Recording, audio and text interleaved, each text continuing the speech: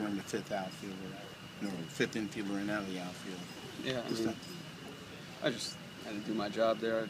I haven't seen the pitch to Jones, but I'm assuming that slider was left up, and then tried to go backdoor slider to Wieters, and just caught way too much of the plate. So you're going to get hurt when you're facing the middle of that lineup.